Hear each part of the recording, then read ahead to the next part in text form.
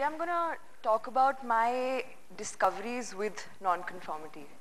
I think it's huge pressure to be ending such an amazing conference and sort of being towards the end of such amazing speakers who've spent their lives, and I'm barely just starting out. So I think I'm gonna just sort of go over what I know from where I've been and the things I've done. And you might not completely agree with them. I might be changing them very often as I grow up also. But hopefully it'll be somewhat similar, somewhat different to what we've already heard today. So my first discovery with non-conformity, I think, is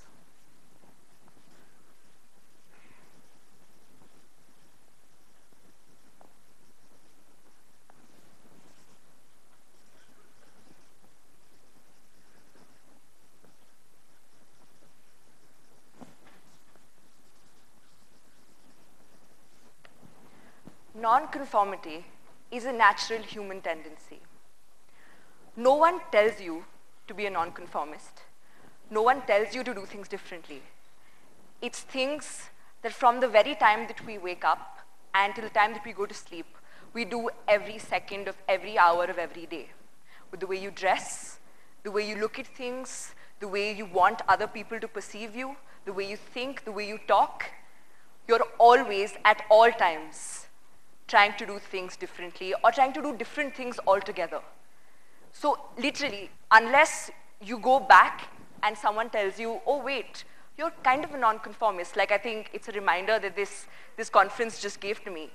You never really know that you're doing things differently unless someone tells you that. So I'm going to share a bit of a personal story today. 2 days ago, my grandmother passed away. And one of the most amazing stories that my dad has always sort of told me about her is that she was all of 22 years of age in 1947. She was living with my grandfather and his extended family in Lalpur, in Pakistan, and in modern-day Pakistan. And throughout that entire independence time, throughout all of those massacres, she saw that struggle, and she was literally a part of it. She was literally, I wouldn't say a victim because she came out alive, but she carried my 3-month-old aunt, now my aunt, she was 3 months old then, and 3 of her other brothers' children. One was age 5, one was age 9, one was age 12, and carried them alone, being all of 22, across the border in trains that we, at that time, as I'm sure everyone knows here, we did not know that those trains are going to reach India or not.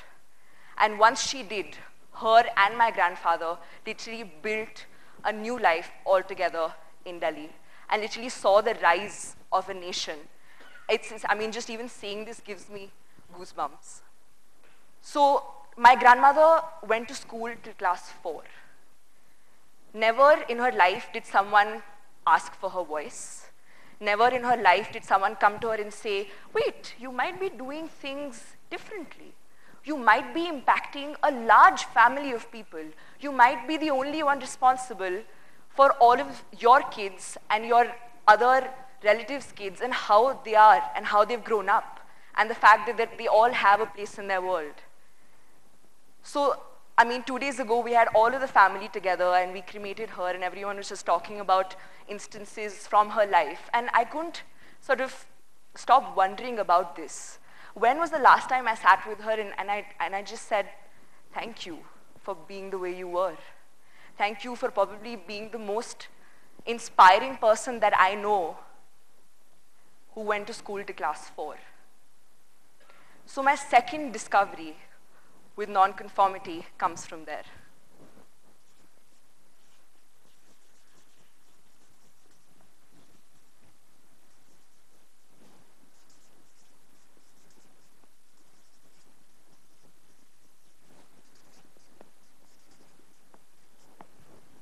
Education has nothing to do with it.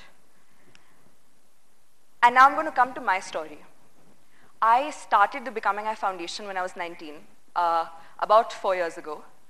And when someone now asks me, you know, what is your education, what is your background? I don't say Delhi University Economics Honors. I say becoming a foundation. I have not known anything better. I have not done anything better. And I don't think at any point in my life I will be able to attribute as much knowledge, as much experience, as much feeling, as much passion for something other than the Becoming I Foundation. What we do is that we get young people connected with community development. We get young people to come together, come up with ideas to old problems and to new problems, and come up with a solution for the same. We get young people involved in education. We get young people involved in women empowerment. We get young people involved in sex trafficking. And we tell them that, listen, these are the solutions that have been coming on from years. People have been talking about education since we can remember. But not much has changed. So there's something wrong there. And that's where we come in. Project LEAP today is challenging and disrupting how the Indian education system works. It is challenging how in each and every classroom, just by putting dance, music, theater, art and craft and sports, you can change the way a child perceives his education to be. Project Enable today is challenging the right to education and how private schools around the country is perceiving it. We're saying that no matter where you come from, no matter how much oil you have in your hair, no matter what brand of oil that is, no matter what your uniform looks like, no matter whether you have a fancy tiffin box in your bag or not, you have the right to be in the same school as someone coming from a better background, a so-called better background than you do. And we're not just stating it like the government has, we're actually making it happen. Project FISA today is challenging how the world looks at sex trafficking. We're saying, don't make laws, don't edit those laws, don't sit and judge what these women do. Try and put yourself in that perspective and think of this one very, very basic thing, which is probably the first thing I learned in economics. If you give them a better option, if you give them a more respectful option that gives them as much or more money, they will do it. And that's something that it's really funny how it just hasn't reached the kind of brains that we want it to. So basically saying that education has nothing to do with it. Because working in the education sector and going back to the kind of schools that we've been to, the kind of sort of colleges that all of us are very, very proud of, I'm sorry, but as I see it, the education system has failed miserably. And it hasn't failed us, we have failed it. Because it doesn't teach us the three most important things that any kind of innovator, that any kind of entrepreneur, that any kind of well-deserving person with a brain needs to know. Inspiration, passion, and purpose. With all of our textbooks, with all of our research, with everything coming from around the world, our education system has failed because it has not taught us those basic things of education. But then the question comes, why do we need that to live? Why do we need that to get a job? Why do we need those three things in whatever we're doing? It's fairly simple. Again, going back to the basics. Every day, this country, whether it's in the economy, it's in the politics, it's in the education itself, every day this country is facing new problems, unique problems that we haven't faced before. And alongside, we already have a gamut of huge number of problems that we yet haven't solved. And the answer to all of those problems lies in one simple thing: creative problem solving. Coming up with a solution in the most creative way possible, doing things that have not been done before, having that dare in you to be able to come up with those new ideas. And a creative problem solver is very simply an innovator. I'm talking about innovation, something that I think in business schools, in postgraduate education centers, everywhere, innovation is something that has been introduced, but something that as Indians, we're extremely, extremely lagging in, and we're not able to accept. So now I'm going to come to my third point, and my third discovery with sort of non-conformity. And for that, I'd like everyone to get up, please. Everyone just stand up.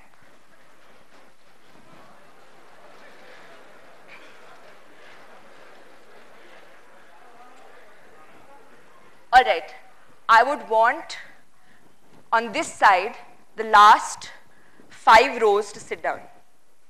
On this side, the last 5 rows. Right now, the people standing are the ones who will ever see the face of a school in this country. Now, I would want this entire block to sit down. And I would want the back half of this block to sit down.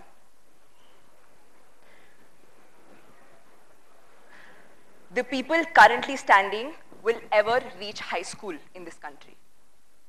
Can I have this entire block sit down, please? Can I have the last 3 rows of the remaining people standing here to sit down? The people currently standing are the ones who will ever graduate from high school in this country. Can I have the remaining 2 rows to sit down? Can I also have the second row to sit down? These people will probably, if all goes well, if the system believes in them, if their parents believe in them, if organizations like ours believe in them, they will probably go to college. Can I have you sit down, please? So this brings me to my third and probably my most important discovery with education and with non-conformity.